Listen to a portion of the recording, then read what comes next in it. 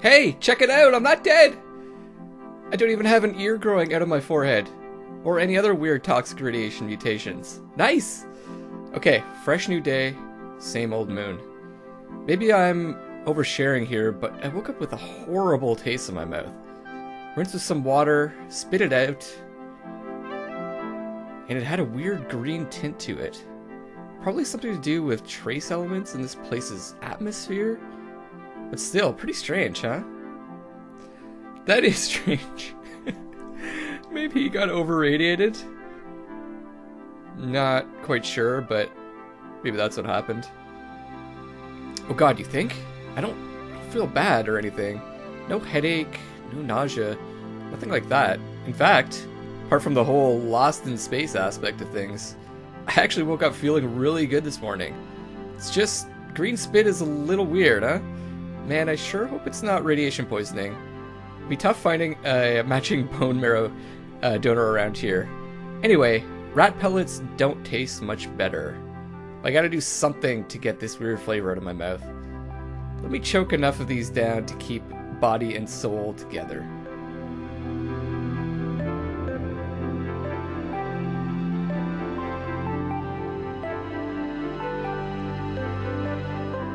Well, that was delicious. Isn't quite the word I'm searching for. Maybe sustenance is? Maybe just barely. But it should hold body and soul together for today's field trip. Should be plenty of time to go check out that strange peak to the north. And still make it back to the Varia before nightfall. Just one more pass over the ship. Make sure everything's locked down. And then I'm packing some rat food and water and heading out. I'll keep you posted along the way.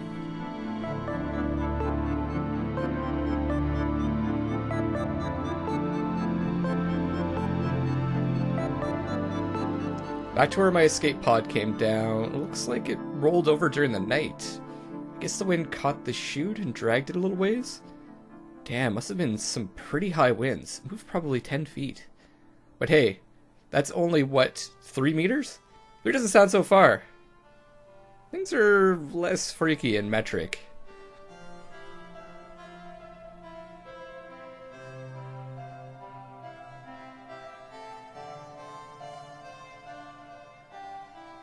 Damn, looks like the path I was on is blocked off.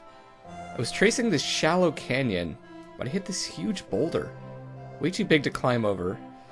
What do you reckon? Should I look for some quick way around it? Or back out of the canyon and try another path altogether? I mean, he's here. He might as well try to find another way around. Take a few minutes. Maybe he'll find something.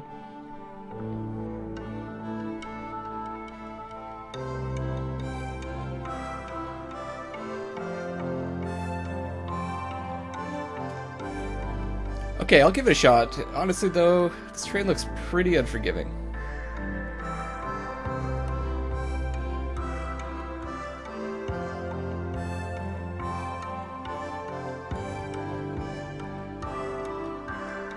Listen, there's just no way around this thing.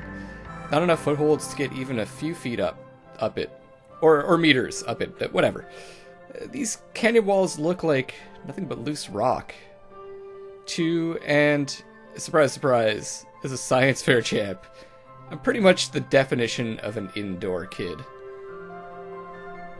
I don't think I'm cut out for rock climbing. Thoughts? Okay, should we send him back out of the canyon or give climbing a try? I think back out of the canyon, because I'm not confident with his athletic skills.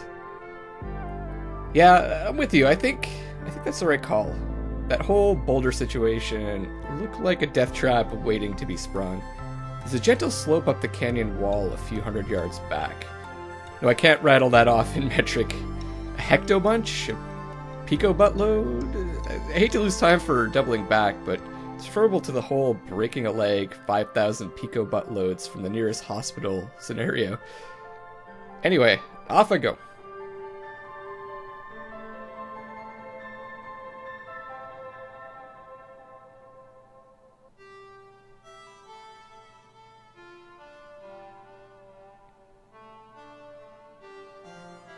So, I'm having one of those dilemmas that only people stranded on the moon can have.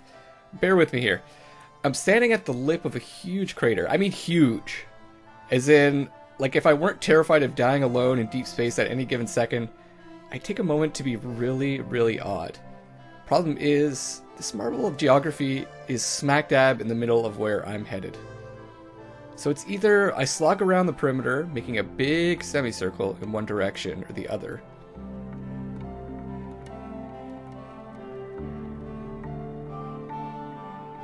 Or else I try my luck easing down the side and then cut straight across. There's certainly something to be said for the shortest distance between 2 points, but people don't usually factor giant craters into that equation. What do you say? He's already proven, well not proven, he's already kind of said that he's not athletic, so I'm thinking it's going to be safer for him to walk the perimeter. Alright, you know, this is probably the safest call. All flat surfaces up here. Flat, dull, plain, plains. Whee!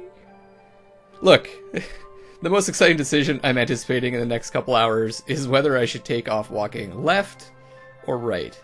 Since I don't have a coin on me, because there are very few laundromats or video arcades up here, I'm leaving this one up to you. Should I walk around this stupid hole in the ground clockwise or counterclockwise? This could be the most important decision you make all day. It won't be. I say counterclockwise. Always go against the flow, guys. Always go against the flow. Wow, counterclockwise. That is a very daring choice. As I take off marching to my right in a big gigantic circle on an unknown moon in a poorly trafficked quadrant, know that your strong, clear decision-making skills have made all the difference. Clockwise sucks. Counterclockwise rules. Those who swim against the tide get hit in the face with all the best fish. See? He knows what I'm talking about. Oh boy. I think I used up all my enthusiasm, and I've still got an awful lot of walking left to do. I'll message you when I get about to the halfway point. If anything amazing happens, though, I promise I'll let you know.